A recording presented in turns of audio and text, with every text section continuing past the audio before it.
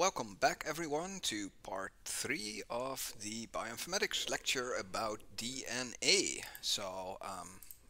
Thanks everyone for still being here, who's still here. Um, by the way, the people that get VIP status, I generally give VIP status to the current students. So if you're a current student and if you say something in chat you don't have like a little diamond in front of your name, let me know because I try to use it so that I can see who's a student and who's not, or who's showing up multiple times. So let's just continue because we still have 30 slides to go. I'll try to get a little bit of a pace on so that we can finish. Last week was also longer than I expected, so I do want this today to be not as long. Good. Like we saw, almost all current next generation sequencing technologies produce very short reads, or relatively short reads. The only one that does really long reads is the one that uses the immobilized polymerase. But so the next couple of slides will tell you how generally people use these short reads, because generally you take the short reads, you assemble them into things called contigs. So those are continuous sequences, and then these get assembled into complete genomes. So they get assigned to each of the different they get assigned to chromosome 1, chromosome 2. So this whole process is called sequence assembly, and this is computationally relatively expensive if you want to create a new genome. So raw sequencing reads are only the beginning of the detailed bioinformatics analysis. Bioinformatical analysis. That's such a weird word. I shouldn't use a word like that.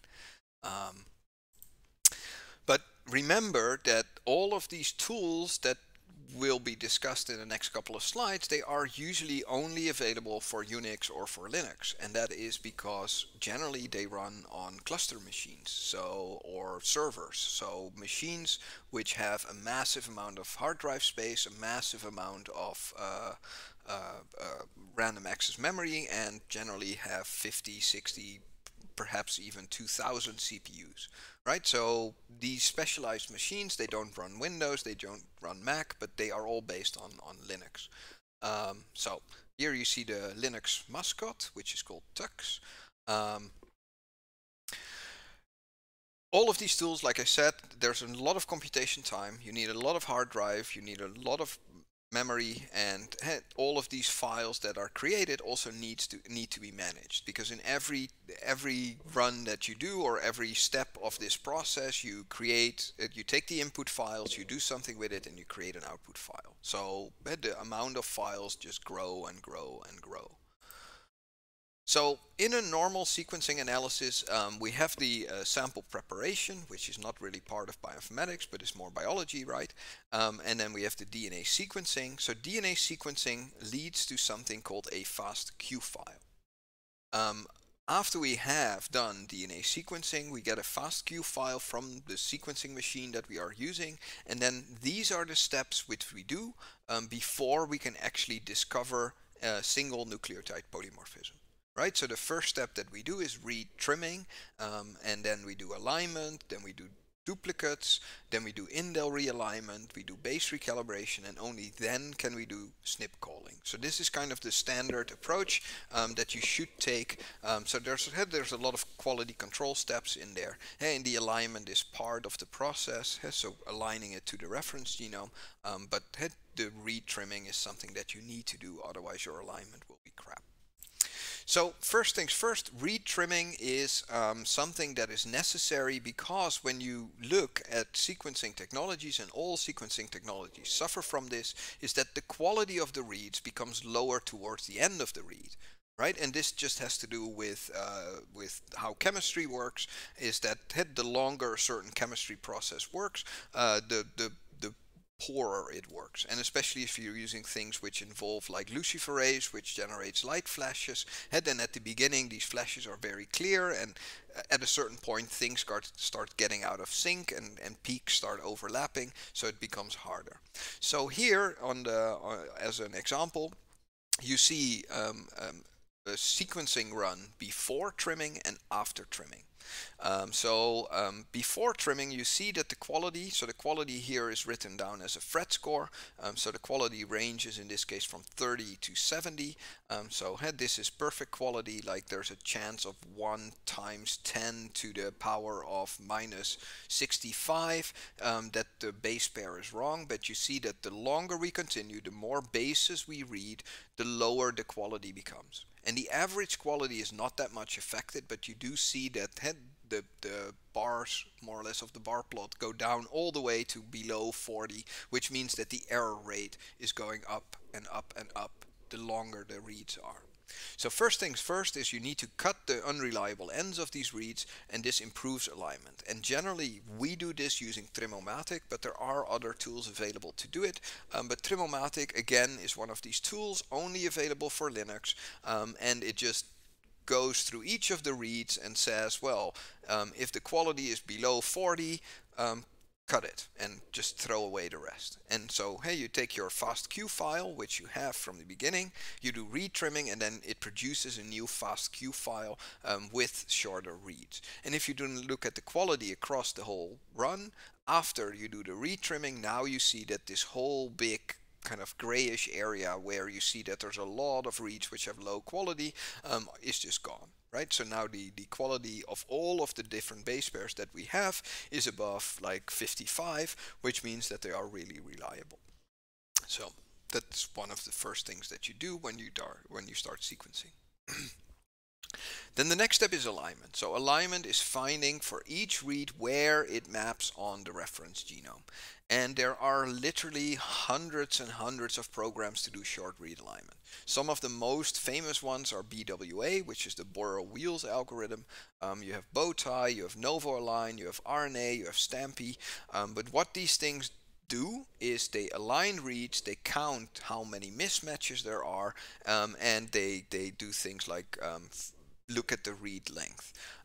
So in the end, when you do your alignment, you get something which looks like this. So here you have the reference sequence, which is just represented by a single line.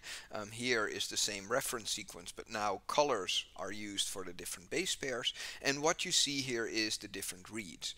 So here, for example, you see a relatively short read. So the read here has a vertical line, or a vertical, it's kind of a little arrow, right? It looks like an arrow. So the read starts here and ends here. And of course, reads can go both ways, because you could have read the positive strand or the negative strand. But in this case, you see that all of the reads point to the same direction, which means that we did probably some other type of sequencing where we filtered out reads of the negative strand. But what happens is that all of these reads get assigned to the best position in the genome. So what this produces is something which is called a BUM file. And this BUM file has for every read the best location, and of course if there are any mismatches or if there are any little deletions that you have to introduce in the read to make it fit. Right? Because it's not that every read fits perfectly, because sometimes there is a real single nucleotide polymorphism, right? So some people have an A, other people have a T. So when the read is aligned, then there is one mismatch or no mismatch, depending if the person is equal at that position to Greg Venter or not. Right, so that's what the alignment does. And there are hundreds of different programs, and we don't even have the time to discuss all of them. The next step is removing duplicates. And duplicates are generally artifacts. So there are two types of duplicates. One of them is the PCR duplicates, because most next generation sequencing technologies have a PCR step somewhere in the process where DNA is amplified. So that is not biology, it's just an artifact of the sequencing. So here you see all kinds of different reads. The color of the read is the quality, so green reads are aligned very well, red reads don't align very well, so they have a couple of mismatches. But here you see this big block of reads which starts and ends at the exact same position. And this is a telltale sign that something is an artifact, right? So here polymerase actually amplified this read like a couple of hundred times, which was not intended to happen. So we have to get rid of these duplicates, so these duplicates can come from PCR, but there are also things like optical duplicates, where, for example, the reader, so the detector of the machine is detecting two clusters that are exactly the same, which is not biology, but it's just due to the fact that like machines aren't perfect. So there are two ways of dealing with duplicates. You can mark them and keep them, right? So you can say, well, this read was a duplicate, or you can just say throw them away. And the approach here is up to you. So depending on if you want to remove them, you can just throw them away. But some people like and keeping them in for next steps, so that you can, well, for example, use some of the information, because hey, you have the same read read like 20, 30 times, so that is a good thing sometimes. So duplicate removal. So after that, we need to do SNP and INDEL realignment, right? Because we know that there are many real SNPs and many real insertions and deletions in real DNA, right? Not everyone is exactly identical to Greg Venter, and nowadays we have done a lot of like massive sequencing of different populations. So we know, for example, that if you are from Asian origin, you always have a little gap at this point in your genome, while if you are from African American origin, you have, for example, a single nucleotide polymorphism at this position, right? So because we know the locations of these SNPs and these indels, what we will try to do is SNPs and indels will cause failure to align. And if I'm from Oceania, if you're from Oceania, then you're a mix, right? Like, but yeah, no, every population in the world has their own SNPs and indels. And we had the HubMap project. So the HubMap project was a big project which took thousands of people across the world from different like racial origins and try to figure out what deletions and insertions do we see and these kinds of things. And so, for example, here you have an indel example. So this is the wild type sequence. So, for example, Greg Venter. And then some people have a 3 base pair deletion. So they have the ATA is deleted. Other people actually have a TG insertion. So everyone is a little bit different. But you're not uniquely different, right? Because if you have a little insertion, then you got that from your father and your mother. And of course, your father and your mother also got it from someone. So populations share indels and SNPs. So by using this knowledge, we can actually say that, well, this read was placed here, but it got a very bad score because it has 4 mismatches to the reference. Right? But if we know that these 4 mismatches occur more often in other people, then of course we can say, well, we're not going to penalize the read for that. So instead of giving it a lower quality score, because we know that this is real, we actually give it a normal quality score because it is not a mismatch, it's actually something which is biological real. So the indel and SNP alignment step is really important to get good quality or good alignment of your reads towards the reference sequence.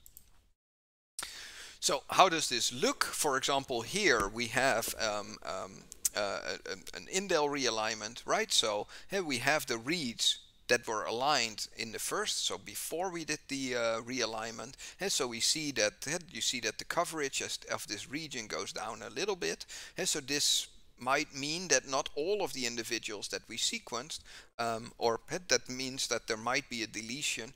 And if we then know that in the population there is indeed a deletion, right? We saw before that like thousands of people that we sequenced, that half of them had a deletion here. Then when we look at a single individual before realignment, right, we see that some reads actually get aligned. So actually the aligner finds the deletion. But because we know that there is in some people really a deletion, we can now say, well, incorporate this knowledge. So what you now see is that this SNP is still there, but we now see that all of the reads get properly split across the deletion, right? Because normally you use penalizing scores to say, well, if a read doesn't match exactly, then the score gets lower. But what happens here is that actually that because we have knowledge that there is a real deletion, we can then use this knowledge to realign the reads around this known deletion. And this really improves your quality, and it also makes it much better to detect these deletions because we know that they are real because we've seen them in hundreds of people before. So base recalibration is the step afterwards. So after we did the SNP and INDEL realignment, right? So we realigned the reads. So we split reads when there's an INDEL, and if there's an insertion, we just say, well, okay, that's good. But we also have to deal with the SNPs. Right, so the base recalibration is that the quality scores in the quality field of each read in the output BOM are more accurate than in the reported quality scores, closer to its actual probability of mismatching the reference genome. Since we fix some errors on indels, we need to recalibrate the quality scores. So we realign around the different indels and SNPs that we have, and then in the next step we are now going to look at each of the quality scores of each of the base pairs and fix them if they were realigned. So those are two separate steps. So the first step is making sure that the reads know that there is an indel, and then in the second step we have the base recalibration score, and there we just say, okay, so this base pair got a very poor quality score, but now because we know that it's not a mismatch, but there's actually, it actually aligns like 5 base pairs further because there's a deletion, that means that we can now say that no, the score of this base pair was actually quite good. So all of these pictures that I showed you, like these ones, these come from the IGV, so the Integrated Genome Viewer. So this is a high performance, easy to use, interactive tool. You can also use it on Windows, which is quite surprising for DNA sequencing data. And it shows you where reads are aligning in the genome. So it gives you these pictures where you see the genome on the top, and on the bottom you see, for example, the reference sequence and the genes. And you can see then you can visually inspect your alignment to make sure that your alignment is proper and that your alignment looks good. Because that if you see that there's hundreds and hundreds of mismatches with the reference genome, then you know that something went wrong. So it's very important to every time that you do a step to check the results of the step, and for that almost everyone in the world uses the IGV. The IGV is made is made by the Broad Institute, so you can just click the link here and you can install it and look at some example BOM files that they have to see how these things look. And it's a very interesting tool because you can also integrate all kinds of different data sources into it. So it's not just for viewing reads, you can also do like overlaying like genes and known indels and these kinds of things.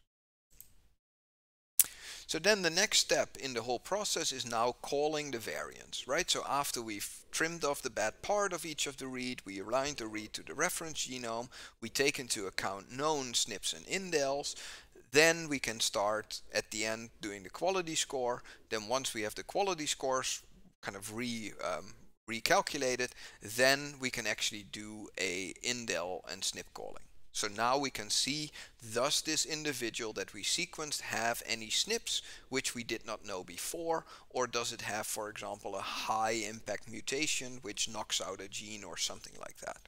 Again, there are many different tools available, but all of these tools will end up producing something which is called a variant call format file, so a VCF file. Each line in this file is a SNP or an indel, and then these files are used for follow-up analysis. For example, you can compare multiple samples. Hey, you can see if a certain SNP occurs more in people who have a certain disease or these kinds of things. So how does one of these files look like? Well, they look like this. So they're just plain text files. They are tab separated files. They have several columns, and they have also a description. This is very poorly visible for me. Can you guys see this, or should I just show you a VCF file in my own? Do I have a VCF file? Yeah, I have a VCF file. D drive. I think I will just show you guys one. So let me just get you guys a Notepad++ window so that's more clear. So these are the answers. Mouse. And then we, for example, look at the Texas mice. And then that's a big file. Let me open up a smaller one. All right. So first off, you have the header, right? So this says that this is a VCF file, which is format 4.2. There's the information on how this file was created. So what version of BCF tools was used, what filters were applied. It also tells you which reference file was used, so which genome we aligned to. Then it tells you all of the different contigs that there were, so chromosome 1, chromosome 10, 11, and blah. And then, of course, you also have parts of the genome that were not part of any of the chromosomes. It tells you what the file format is, but in the end, it looks more or less like this. Right, so here it says on chromosome 18 at this position, so at 81 million.2 base pairs, the reference allele was a C, but we found a T. The quality that we found this with is 447. Then it gives you all kinds of additional information like the depth. So there were 442 reads at this point. And then if we continue to the end, we see here that we have the last columns.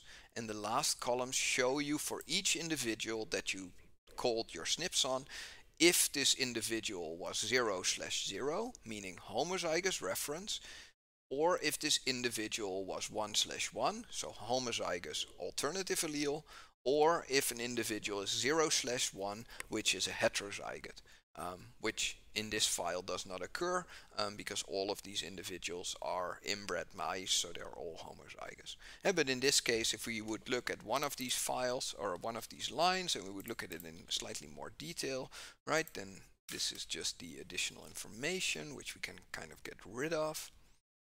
So let me just get rid of some of this information here. So it says here that every field is giving you the genotype and then the PL, which is the likelihood, so the probability likelihood.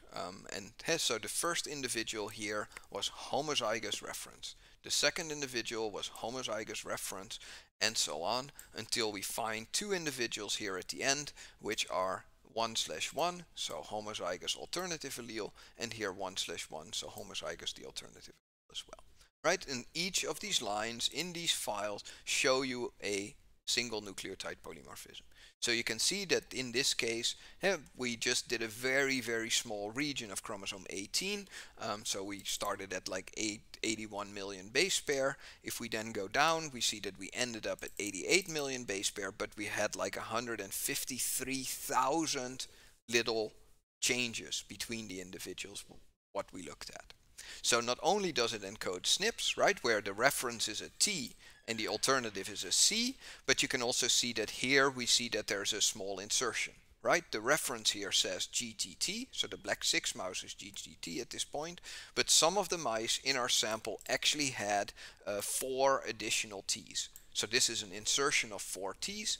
Above this we see a deletion, right? So the reference at this point was TGTTC, while some of the mice only had a T. So the GTTC part was deleted in some of these individuals, right? And it will tell you, okay, so this is an INDEL. So a little bit more visible like this, I think, than on the slide.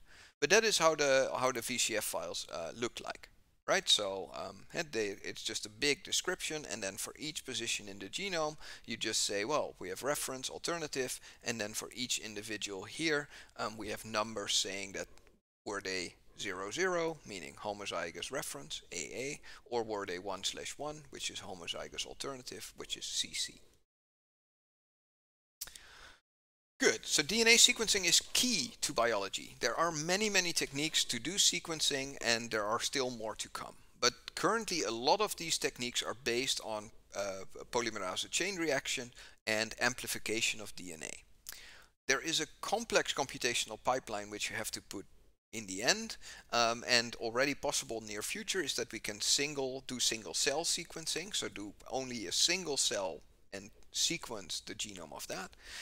And nowadays also single DNA molecule sequencing is getting more and more possible, where you just sequence a single molecule of DNA instead of sequencing a bunch of them at the same time.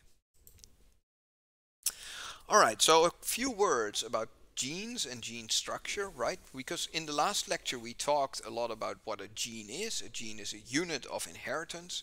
But in this lecture, I want to show you how a gene is, or what a gene is in molecular biology, right? So a gene in molecular biology is defined as a union of genomic sequences encoding a coherent set of potentially overlapping functional products. So that's a very different definition than the unit of inheritance definition. So I will try to kind of explain you guys what actually they mean by this by showing you some examples of different gene structures. So if we look at prokaryotes, right? So if we look at bacteria. So bacteria have something which is called a polycistronic operon, right? So here we see the DNA of a bacteria in the middle line, right? And you see all kinds of different colors of blocks. What we see is that this gene in bacteria is actually coding for two different proteins, right? So we have protein number 1 and protein number 2. So in bacteria, how does this look like? So we have something which is called a polycistronic operon, which is called an operon, and in front of the operon is generally a regulatory sequence, and after is also a regulatory sequence. So this sequence determines when a gene will be transcribed. So there are enhancers and silencers, and there are operators like if this other gene is transcribed, then you don't need to transcribe this one. So these regulate how much messenger RNA is produced. Then what we see is that we have a section of the DNA which is called 5' UTR, which is the section of the messenger RNA which does not get coded into the protein. We then have something which is called an open reading frame. So this is the protein sequence, right? So 3 base pairs encode for 1 amino acid. And then because it is a bacteria have have a lot of the genes in one control region. Right, so there's one control, and if this thing says, well, you need to go on and you need to make 10 copies, then both the first protein is 10 copies of the first protein are made and 10 copies of the second protein are made. But in bacteria, what happens is that this whole part gets transcribed as messenger RNA. So the whole 5' UTR all the way down to the 3' UTR, which is part of the regulatory sequence behind the gene, gets transcribed onto a single messenger RNA. So in this case it's 2, but it can be up to 10 or 15. And the reason why bacteria do this is just because it's cheap. Because you only have to make one messenger RNA, and this one messenger RNA can produce like 5 or 10 different proteins. So the genome of bacteria generally groups genes together which are also needed together, right? If there is food and we need to move forward, then we don't need to produce one protein, but we need to produce like 10 different proteins to start moving forward. So by putting them all under a single control, we can transcribe them all in one go. Of course, this has as a drawback that you cannot regulate the individual gene levels, but there are other ways that bacteria do this. So the RBS, this is the ribosome binding site. So the ribosome is the protein that makes proteins. So it binds messenger RNA and then starts making proteins. So these things there are multiple binding sites for the ribosome on a single messenger RNA. So that's just how a gene structure works. And here we can see that it's multiple overlapping, coherent, so it forms a single unit. So in bacteria, this whole thing is called the gene. So the whole polycistronic operon, the regulatory sequences, the 5' UTR, the open reading frames, everything here is part of the gene. So it's not a single unit of inheritance, it's actually like a whole region of the genome which has a single function, or which codes for proteins that make a single function. So slightly different is the eukaryotic gene structure. So the eukaryotic gene structure has generally no operon structures. So every gene comes with its own regulatory sequence at the end. It has enhancers and promoters and silencers, and again 5' and 3' UTR, so 5' UTR with the ribosomal binding site.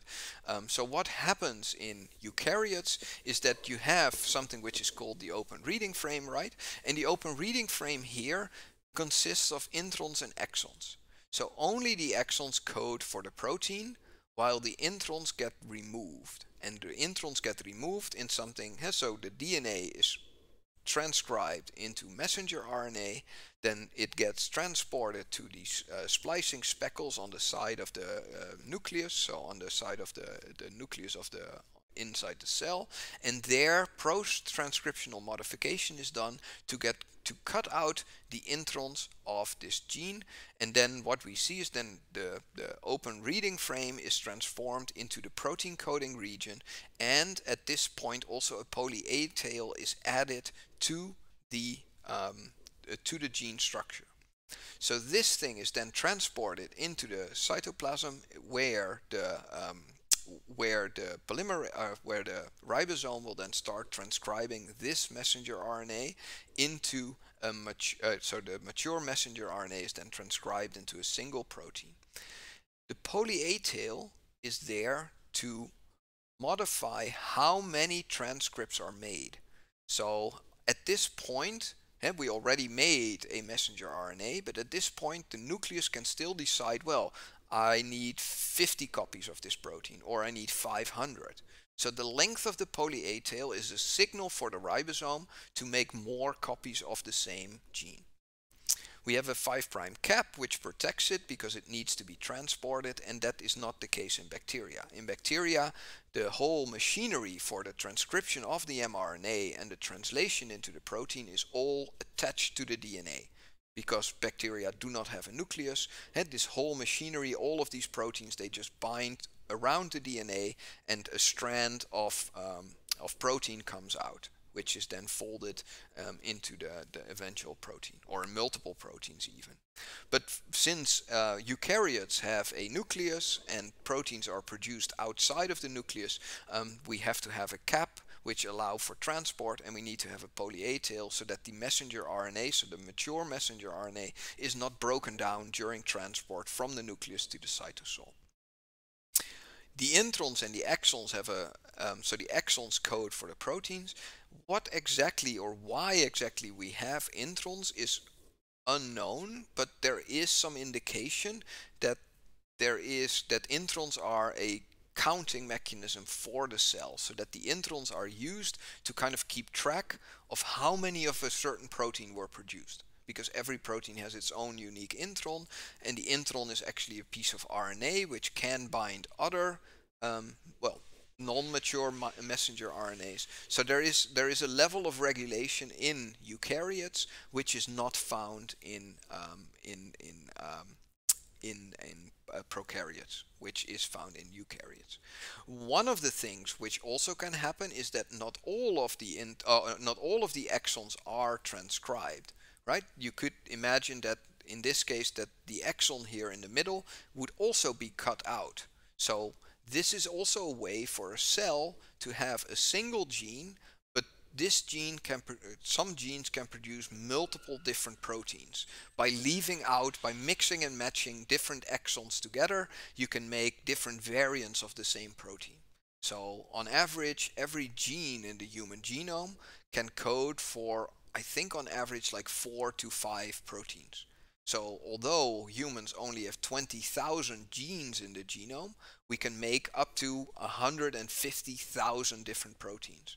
And this is because at this post-translational modification step, introns and exons can be mixed and matched together to form different variants, right? So you can imagine that this might encode for something which binds DNA. This might code for something that binds an iron molecule, and this part here codes for a signal transduction, so then you could have something which binds DNA and then binds an iron molecule, or you can have something which binds DNA and has the signal transduction part. So genes can be mixed and matched together in eukaryotic cells, and that is because post-translational modification.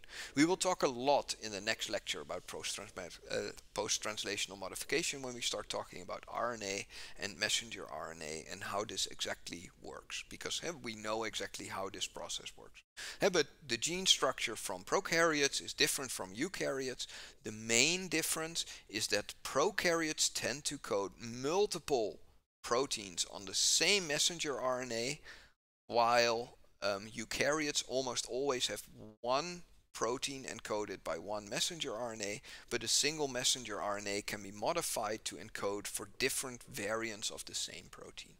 And of course, the intron-exon structure is something which is unique to multicellular organisms, to eukaryotes. So there are many difficulties when defining a gene. Right? There's things like RNA-based inheritance even, where RNA is passed on from father to offspring or from mother to offspring. Not just that, but there are things which are called gene fusions, where genes next to each other produce a single mRNA leading to a fusion protein. Right? So just like in bacteria, sometimes the polymerase doesn't stop where it needs to stop, but it just transcribes two genes onto a single messenger RNA, which then get two proteins fused together. Not just that, but there are also things like interchromosomal promoter regions where the promoter, right, so the promoter part of the gene is actually not located anywhere near the gene, but located on a completely separate chromosome. There are also locations where exons are located on different chromosomes. So this intron-exon structure might actually be that part of the gene is located on the autosomes, and another part of the gene is actually located into the mitochondria. So genes are very hard to define. It is very hard to define biochemically what is a gene. In theory, it's very easy. It's a piece of DNA which codes for a protein, but because of the way that DNA works and all of the regulation that is there, because you have the translation and then the transcription step and then the protein is made, it is really hard to define exactly what a gene is. So what we know is that a gene is composed of multiple protein domains. So a protein domain can be an alpha helix or beta sheet, a leucine zipper. It can be immunoglobulin-like. It can be zinc finger. So a lot of these protein domains can actually be detected in silico, so we can use bioinformatics to look at a sequence, a DNA sequence, and then predict where will the gene start, what is the 5' UTR, where will the transcription of the protein start, which part of these proteins are actually exons and which are introns. So a lot of bioinformatics work is kind of looking at DNA and then figuring out how this DNA makes a certain protein and where these regions of the protein are located inside of the DNA.